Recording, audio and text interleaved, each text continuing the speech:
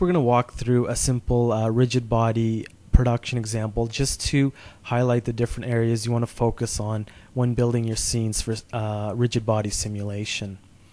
One of the first things to think about, and probably one of the most important things in getting a realistic simulation, is to consider the scale of things.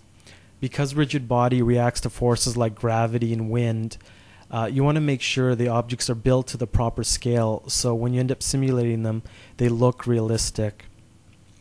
For example, an object that falls from 2 meters high will take twice as long to hit the ground as an object that's at 1 meter high. And that's very obvious in the real world, but in 3D it's not so clear. So you want to make sure you set your scales properly so objects react in a realistic manner. And essentially it boils down to just deciding on a scale factor you're going to use and sticking to it. So for our example, what I'm going to decide is that one Softimage unit here is equal to 10 centimeters in the real world. And we'll build everything according to that basic scale. So the example we're going to look at is building a simple catapult that they used to use in the old days to launch rocks or fire at their enemy.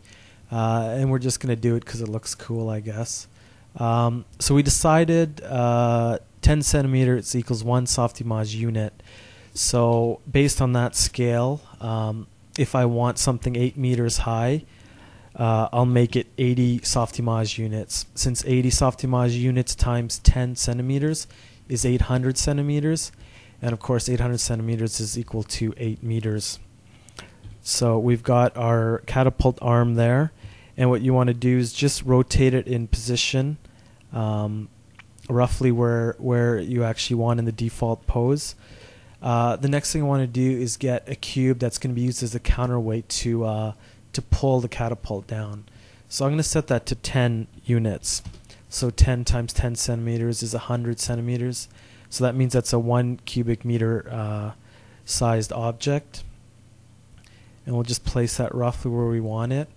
Now the third component we want is just a passive rigid body object that's going to be used as kind of the pivot point for the catapult arm.